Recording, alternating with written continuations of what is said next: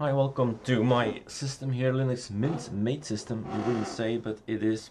Trust me.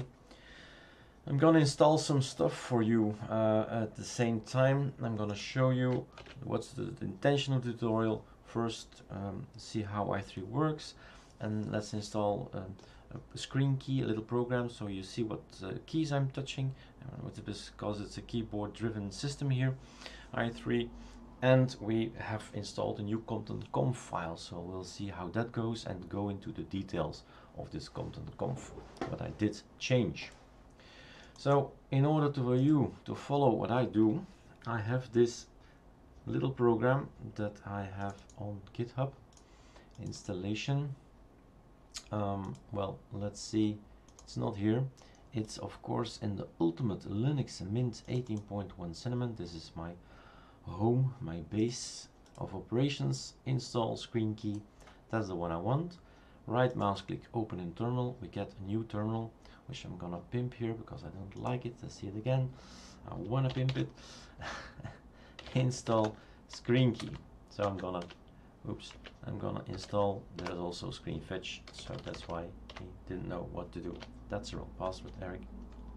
It's quite cold, my fingers are a bit stiff. So, screen key, a little program that's now not started yet. Windows D, you don't see what I press, but you'll see it now. Like so. So this is our little program. I have installed it from scratch, so I'm gonna use this one, and I think it's far too slow, so I type a lot faster. So, 1 second. When I press now keys, what did I press? Windows D. Now you see Super D. So you know what I do when I, well, explain stuff. For instance, I want to get rid of this screen here. We can move over. So the effect you see is a compton.conf effect. When it's not active, it's dimmed by a certain percentage. And that's what's happening here. So when you hover over the active one, you can do Windows Shift Q, Super Shift Q, and there you go. The Windows has been quit, and the Q for quit, that's why I took that one. I think the original one in i3 is A, but like, yeah, I have an Azerty, so it's Q. Okay, so what else? So this fade in, fade out effect is actually one from Compton. This menu that's a bit transparent is coming from Compton. So, maybe we should take a look at the file. So the Compton file is this one. We've made a copy paste. This was my original one, and this was my new one. Double clicking doesn't do a thing, but yes it does. But I have told in my the config file of i3 to go to Sublime Text. This is Sublime Text, and to show me it on Workspace 2. So here we see that we want shadows, and we don't want shadows for docks and panels and all that. How big a shadow you want? Let's take another. Let's do Windows Return. Let's take a one that's a little bit lighter. You see the shadow coming up more and more, but we need something more bright. And here you see that there is a wallpaper and shadow between these two windows and the shadow. So this is the number 15 that I've chosen. You can put other figures there. And what happened in the other tutorial is that the shadow was still red, so now it's black again, and just the way I want it. If by, for instance, there is a conky coming in your system, then you will not have exclude, you will not have a shadow. Neither will the notify OSD, the thing that changes your Spotify songs, that shows you this song is playing, or that shows that the network is connected or disconnected. So that's a notify on-screen display. And opacity of the menu, so how opaque do you want it? It was set to 0.8. I found it a bit too much, couldn't read it anymore. So that's 0.9 for me. And then the frame opacity as well depends. The frame opacity is normally this one, but since we're in i3, we don't have the one on the top, so that's not active here. And the alpha step, this is the one that makes you dim it. If we delete this one, Windows Shift Q, it's gonna go a bit faster or a bit slower. This is fading in, fading out, like so. Fading in, fading out. Back to the config, and let's get rid of this one. So inactive dim, how much do you want it to dim? If we move from one to the other, I think it was 0.2. I've changed to 0.3, and I do think that's about it. No, I don't think so. The fading in and the fading out, the fade delta, I've activated that one, so the fading is here. And this is opacity, but there's also dimming. So it's a bit trial and error, just change the numbers and see what happens. And mostly I changed it extremely. So I mean, it says inactive dim 0.2, I take 0.8 because 1 is the maximum, and see what happens. Then it's quite obvious what changes. And all the rest I've just, yeah, I'll let it be. So these are my compton.conf files at the moment. Things will change, of course. I will grow tired of these settings and then change it again.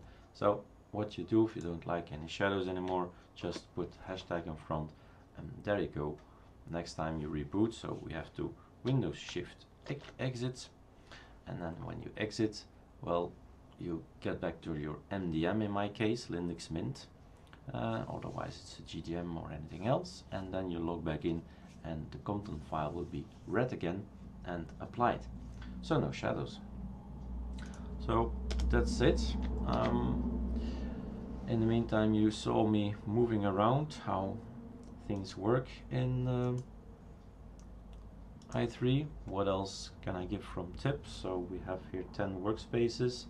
We can start elements by pressing keyboard keys, Windows D being the most important. If you installed the D menu, then you have the ability to look for a program like Firefox, enter it, and then Firefox, I told it to open in workspace 1. There is already a workspace 1 in there, so it's only going to open another one.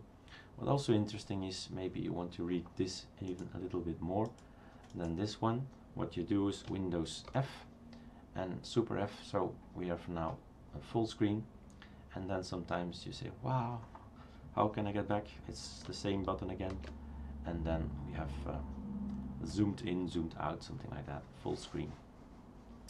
And I've put it on Windows F.